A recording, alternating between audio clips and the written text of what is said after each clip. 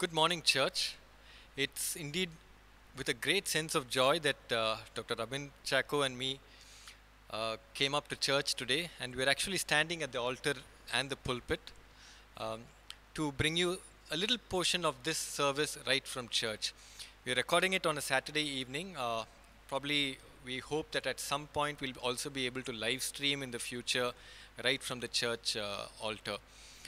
This is in preparation to obviously meeting together, and we hope that that will be soon, whenever God ordains it, whenever we know that it's safe to do so.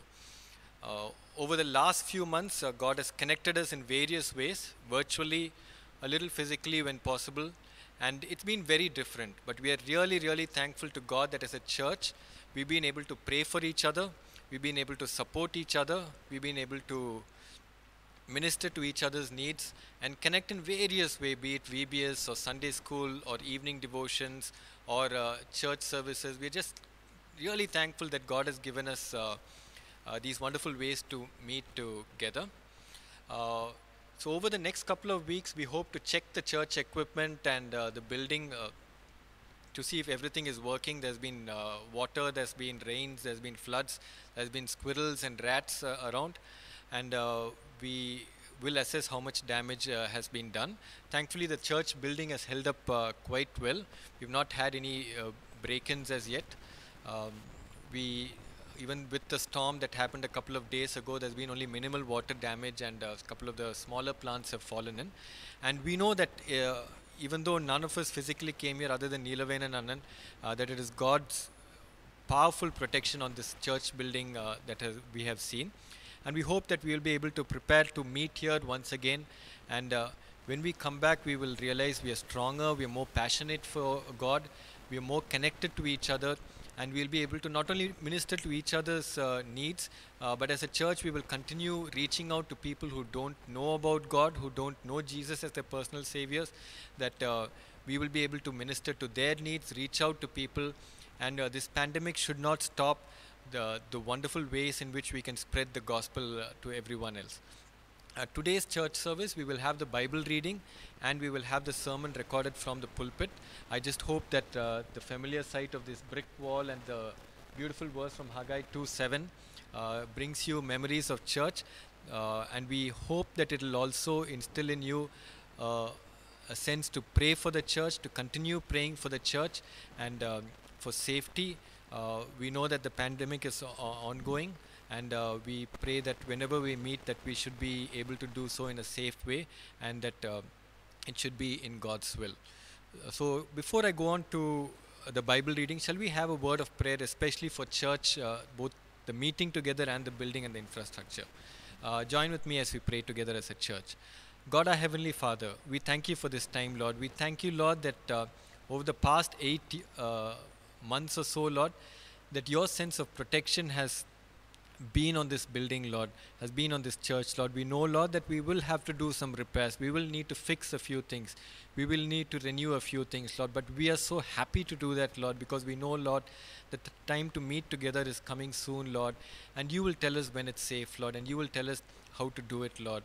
We thank and praise you, especially for Neelaven and Anand, Lord, who's been working tirelessly over the last 8 months or so, Lord, alone, Lord, sometimes with no help at all, Lord.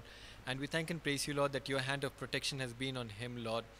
We as a church, Lord, have enjoyed virtually meeting together in fellowship, Lord. Each of us have had a different experience, Lord, some good, some bad, Lord. For some of us, it's been a renewal, a rejuvenation, Lord, a revival. For some people, they have lost, Lord. They have lost dear loved ones. They have lost things, Lord. Some people have lost faith, Lord. Some people have lost connections, Lord.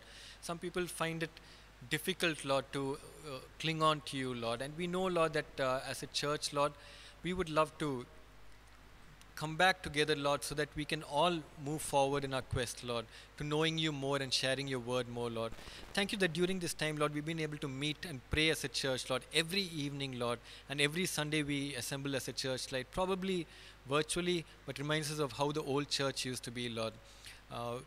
We thank and praise you, Lord, that we've connected with people from our church and others who are in all parts of India and the world, Lord. Some in mission hospitals, some abroad, Lord. Some in other different cities, Lord. And we thank and praise you, Lord, that You have helped us connect with them, and it's so good to see, Lord, that our motto, disciple to disciple, is alive in these people, Lord, that they are ministering, Lord, that they are praying, they are preaching, they are singing, they are worshiping in different parts of the world, Lord, because as a church, Lord, we were able to disciple them, Lord. Thank and praise you, Lord, that this should cause a revival in our own hearts, Lord. As we, Lord, go to a time of sermon and a Bible reading, we pray, Lord, that your hand of wisdom should continue to be with us. And we pray, Lord, that this church service will be a blessing to many, Lord. In your most precious name we pray. Amen.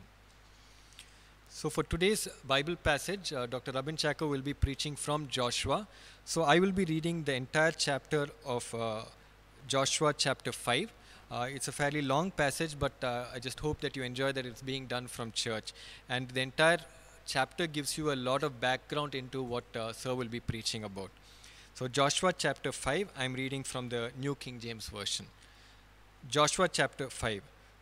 So it was when all the kings of the Amorites who were on the west side of the Jordan, and all the kings of the Canaanites who were by the sea, heard that the Lord had dried up the waters of the Jordan from before the children of Israel until we had crossed over, that their hearts melted, and there was no spirit in them any longer because of the children of Israel. At that time the Lord said to Joshua, make flint knives for yourselves, and circumcise the sons of Israel again the second time. So Joshua made flint knives for himself, and circumcised the sons of Israel at the hill of the foreskins. And this is the reason why Joshua circumcised them. All the people who came out of Egypt who were males, all the men of war, had died in the wilderness on the way, after they had come out of Egypt. For all the people who came out had been circumcised, but all the people born in the wilderness, but all the people born in the wilderness on the way as they came out of Egypt had not been circumcised. For the children of Israel walked 40 years in the wilderness, till all the people who were men of war who came out of Egypt were consumed, because they did not obey the voice of the Lord, to whom the Lord swore that he would not show them the land which the Lord had sworn to their fathers, that he would give us, a land flowing with milk and honey. Then Joshua circumcised their sons, whom he raised up in their place, for they were uncircumcised, because they had not been circumcised on the way. So it was, when they had finished circumcising all the people, that they stayed in their places in the camp till they were healed. Then the Lord said to Joshua, this day I have rolled away the reproach of Egypt from you. Therefore the name of the place is called Gilgal to this day. Now the children of Israel camped in Gilgal, and kept the Passover on the 14th day of the month at twilight on the plains of Jericho. And they ate of the produce of the land on the day after the Passover, unleavened bread and parched grains on the very same day. When the manna ceased on the day after they had eaten the produce of the land, and the children of Israel no longer had manna, but they ate the food of the land of Canaan that year.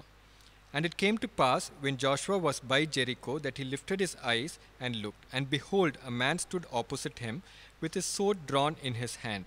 And Joshua went to him and said to him, are you for us, or for our adversaries? So he said, no, but as commander of the army of the Lord I have now come. And Joshua fell on his face to the earth and worshipped, and said to him, what does my Lord say to this servant? Then the commander of the Lord's army said to Joshua, take your sandal off your foot, for the place where you stand is holy. And Joshua did so. Here ends the lesson. Praise be to God.